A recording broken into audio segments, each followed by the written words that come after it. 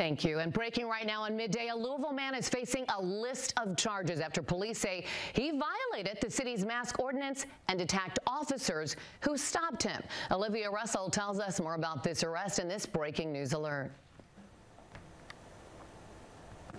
The arrest slip says it all started yesterday afternoon when someone called 911 about a man with a large gun wearing a mask. Officers found Frank Childress in the parking lot at the Dollar General on Dixie Highway. Officers said they thought a gun was in his waistband, but he denied it. The arrest slip says he took off running as police were performing a pat down. By the time they caught up to him on Oak Street, they said Childress wasn't cooperating. They reported he dented a police cruiser, tried to spit on an officer, broke an officer's Apple Watch and another officer's sunglasses. He was finally arrested and faces 7 charges, including possession of marijuana, menacing, and resisting arrest. Police also said he was in violation of the city's face mask ordinance and caused public alarm, which is why someone called 911 in the first place. Shannon. Thanks.